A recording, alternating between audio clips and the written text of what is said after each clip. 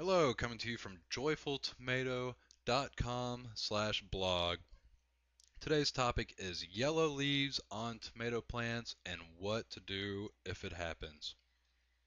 As a gardener, you constantly baby and care for your tomato plants. However, one day you walk out to the garden and you happen to notice that your tomato plants, the leaves are turning yellow, possibly wilting. Usually this yellowing takes place from the older leaves at the bottom of the plant and kind of works its way up to the top of the plant. Not always the case, but very commonly. Your tomato plant is unable to cry out to you, ask for help. So its way of communicating is through its appearance.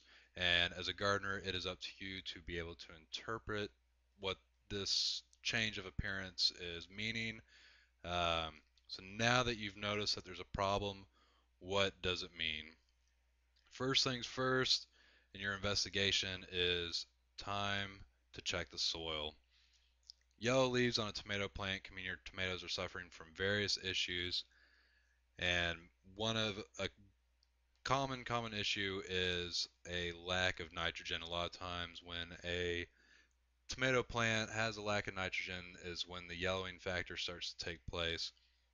Tomato plants are unable to produce their own nitrogen, so they have to take it from the soil. And so first things first, check your soil and make sure it's just right. If it's too low, you start having the yellow leaves. If it's too high, you can start having uh, excess salt issues, and that takes it into a whole another realm.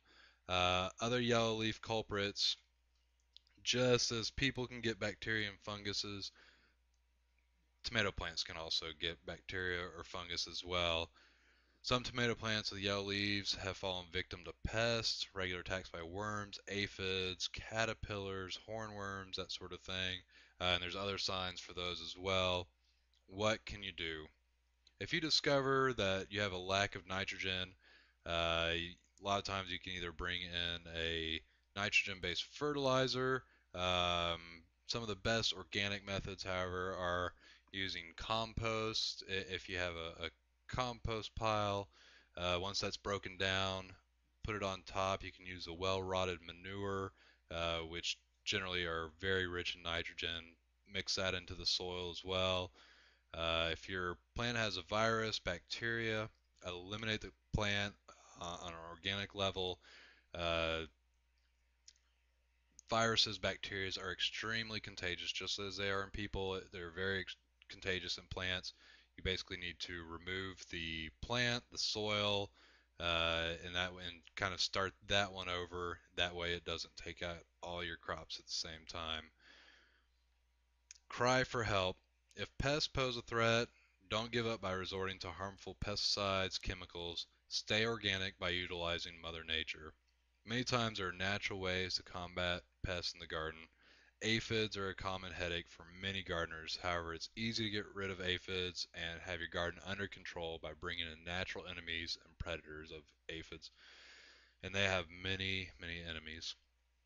You can put out bird seed to help with a lot of the pests, bring in some of the local birds in your area, whether they're mockingbirds, woodpeckers, chickadees, cardinals. Increase that, they will feed on a lot of the bugs, the worms. Another thing is bringing in ladybugs. A lot of local garden supplies will actually carry, you can go and buy however many they sell them in different bulks, bring those into your garden. They do no damage except for they do eat the aphids. And there's many natural enemies that you can deal with them, and usually aphids are seen a lot of times under the leaves.